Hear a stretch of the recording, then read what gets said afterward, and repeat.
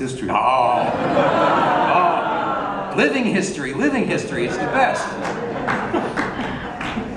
I have a question for you, Stephen, actually. I've always wanted to ask a lawyer who represents people in Guantanamo. Has anyone ever raised the issue that, hey, Guantanamo, weren't we supposed to give that back to the Cubans? You know, as people know, Guantanamo, the US has that base there because we helped the Cubans win their independence in 1898, and then, you know, this treaty that got signed a little later, the US got a 99-year lease in Guantanamo, but that 99-year lease is over, so, you know. Well, I don't think so, because if I understand correctly, in 1934, give or take, it was whatever. But I learned on my trips down there that starting in 63 or 64, Brother Fidel stopped accepting the $4,000 a year checks. And he said, no, I'm no longer leasing it to you, please leave. And of course, we said, no thanks, we'll stay. Oh, speaking of lawyers, like one other lawyer's name springs to my mind, and that is Lynn Stewart. Lynn Stewart was a well-known lawyer in New York and Brooklyn who is now serving a 10, 15-year prison sentence for having represented an accused terrorist who is now serving a life sentence for activities growing out of the first World Trade Center bombing back in '93. She was accused of being a courier, in effect, visiting her client in the prison there in New York City and taking messages out and conveying them to his colleagues elsewhere. Did she cross a line? Wasn't that attorney-client privilege? Well, the question of whether or not she crossed the line is something that I don't think any of us can know the answer to.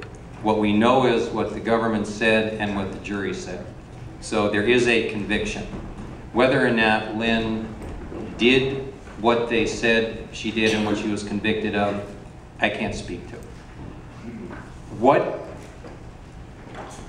tripped her up was not simply carrying information from Sheikh Rahman out to other people, but it was the fact that there was a protective order and a gag order on her.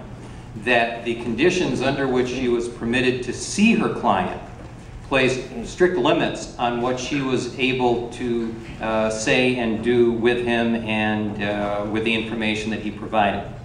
And if I'm understanding correctly what happened with her, the line that they say she crossed wasn't just that she took a message from him and gave it to someone else, but that there was a court order in place that was part of it.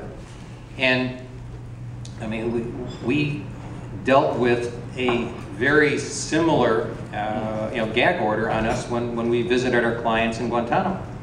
And when we, in order to go to the prison to see the clients there, we had to get security clearances. We then had to sign a contract with the government under the security clearances based on an agreement with the court, a memorandum of understanding that said, thou shalt not.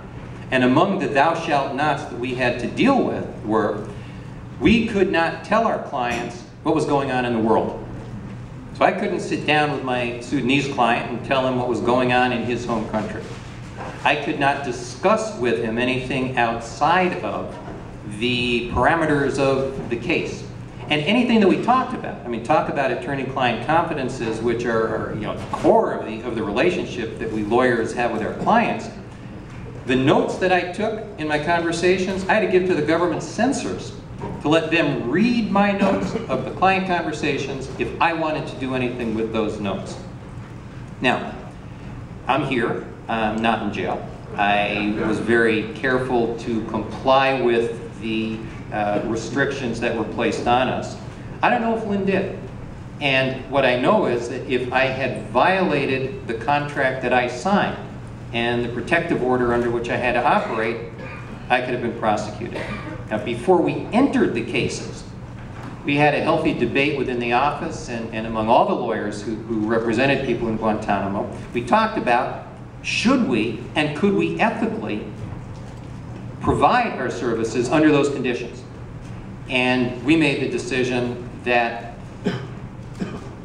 the deprivation of process, what was happening to those men in Guantanamo, was so bad that even if the government was going to change the rules on us, it was more important to get down there and to offer help than to say, nope, not going to play because your rules are stupid.